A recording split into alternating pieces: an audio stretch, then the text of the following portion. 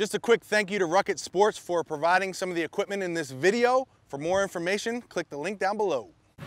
So if you've been subscribed to my channel for any time, you know I talk a lot about pitching grips. I was a former professional pitcher. My sinker was ranked #1 with the San Diego Padres organization out of all the pitchers. Also, my slider also ranked #1 out of the whole organization of pro pitchers. So I talk about those pitches a lot. I talk about a bunch of other different pitches on this channel as well. And I know a lot of you guys like those videos.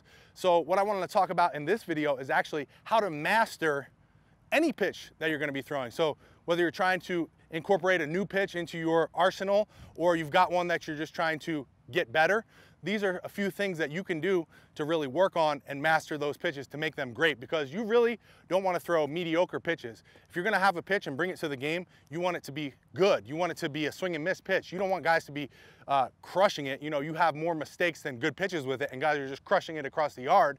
No, you want to have it down and be more consistent than not with it so you can get batters out. These are the things that you need to do to work on that. First thing is you got to play with your grip, right? Even though it's one pitch that you're trying to throw, let's say, for example, the curveball, you can work on different grips with the curveball. You can be inside the horseshoe, you can be outside of the horseshoe, you can be on this seam right here. There's many different grips for every single pitch. More importantly than the grips, in fact, is actually your release, your wrist angle at release point. So a lot of times if you've got a good curveball grip, but you're releasing that curveball like this and getting around it, it may not break the way you want it to break. So you really want to focus on your wrist angle at release point, no matter whether you're trying to throw a curveball, a slider, a sinker, okay? Your wrist angle at release point is going to be different for all those pitches. So really paying attention to your wrist angle, finding the grip that works, and then paying attention to your wrist angle at release point.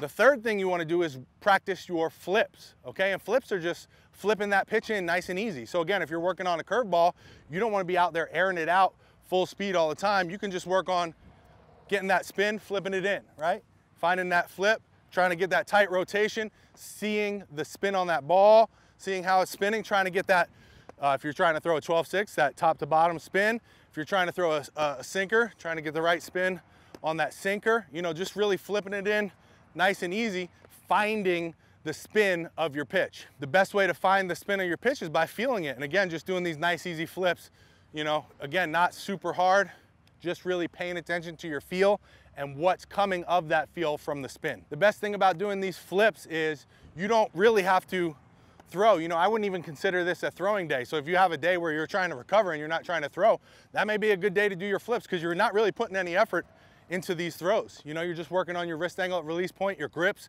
the spin, you know, so it's really not putting any stress on your arm hardly at all. So this is a great way to work on your pitches, even on times when you're trying to recover or having a down day, an off day, whatever it is. So another great reason why flips are so good for you. Lastly, when you found your best grip, you've mastered your wrist angle at release point, you've practiced many reps of flips, then you want to try to bring it into more full speed. You know, you can start with flat ground, you know, throwing it with a partner 60 feet away. You could even back it up a little bit further if you want to. If that helps you, you just got to pay attention to how it feels. And then try to bring it into the bullpen. Once you get it down in the bullpen, that's when you try to bring it into the game. What I see a lot of guys doing is they go, oh, I'm going to try to throw a curveball. They play catch with it one day, and sometimes that same day they bring it into the game. That's not how you want to do it. You want to go through the process, really try to develop this pitch. Again, you want to master the pitch before you bring it into the game. You don't want to throw a mediocre pitch out there in the game and get crushed all around the yard. Develop it first, work on your grip, work on your wrist angle at release point, work on your flips, get it on the flat ground, get it in the bullpen, get it on the field, and start dominating those hitters.